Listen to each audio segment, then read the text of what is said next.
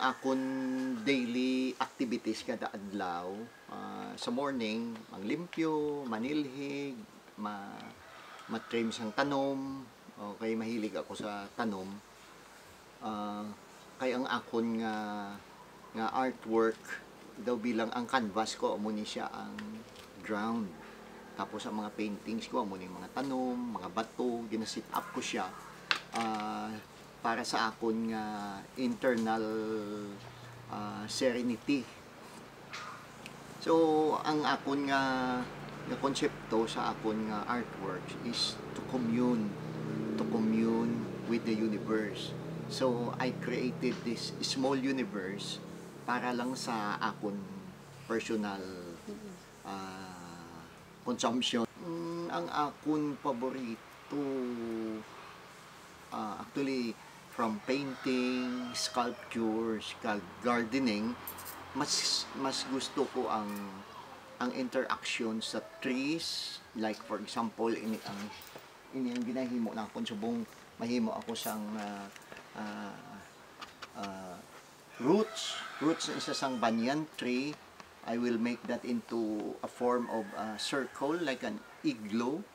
Then later on kung maglagko na siya as big as this, maputos na siya sang roots ang circular shape, kag himuon ko na siya nga daw bedroom na pwede ko na siya matulugan.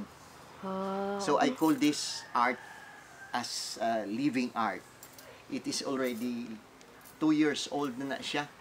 So I expect mga 6 years may kuha na siya. Pwede na siya masudlan. This is one of my favorite painting. The title of this work is Maaram. Maaram, the brain of the revolution. Maaram means the shaman or the healers. Maaram is in the local dialect. They are the medicine man. They are the medicine men of our culture. So this is the Maaram, and he is doing the gong to communicate with the spirits. And all around here are the battles and revolts of the early Maharlikans before the conquest.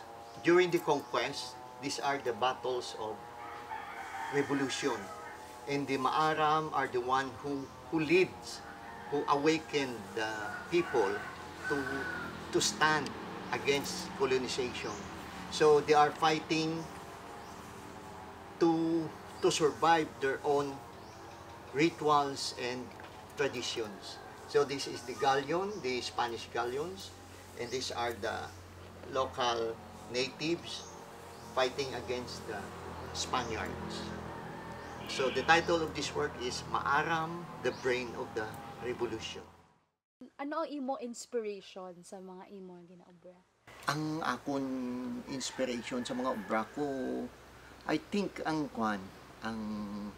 kapalibutan, no? Ang kapalibutan means environment in the local language. So may dagat ako, may bukid ako, may lupa. Tiyan mo na siyang akon nga inspiration. Every day I do interaction with the waves, sa sound of the waves, kag of course mga pispis sa palibot, kag sa mga hindi makita sa palibot ng mga other beings that reside in that place. Na-consider mo man ang imo art bala daw lain man siya, no? Sa imo lain ba siya sa I think this is it's hindi man na siya gid lain na. Because it maybe amo lang na siyang akon nga lifestyle, no? That's the way how I live. For me, ang akon nga art is integrated na sa akon everyday living. Although I work with other projects like making garden and landscaping to other people and sculptures to other people, but kung diri sa akon place, I do also the same thing.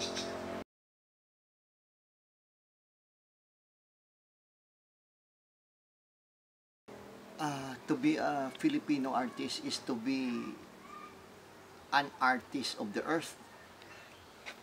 Actually, when we say Filipino, because we live in the Philippines, but the same feelings of other people in their own country. So, being a Filipino is to love the place, to love the soil where we live. That's it. I think it's universal to all human beings that we tend to develop love and sentiment to our surroundings. I think ang gusto ko my advocacy. I have the advocacy that to express what we really are before the colonization of the Philippines. So we have a small group. We called our group Maharlika Artist. Why Maharlika Artist? Because we believe that before the Spanish came, we have an original name which is not Philippines. That is why we do research what was the original name of Philippines before the conquest of the Spaniards. So we believe that the original name is Maharlika. That is why we called ourselves Maharlika Artists. Maha in Sanskrit, that's a Sanskrit word. Maha means great. Likha means being or creation. Maharlika means great or noble beings. And there is also another meaning of Maharlika is a small container that is containing lot of potentials. So meaning our country is full of potentials. We have just to discover it. And one way also to express our own selves is to dig our roots, what we really are, what was our civilization, what was our customs, traditions, and rituals. So in our advocacy, Maharlika Artists and Writers Federation, we are composed of writers and other disciplines of arts that promotes the consciousness that we belong to the Maharlikan race. We are great and noble people.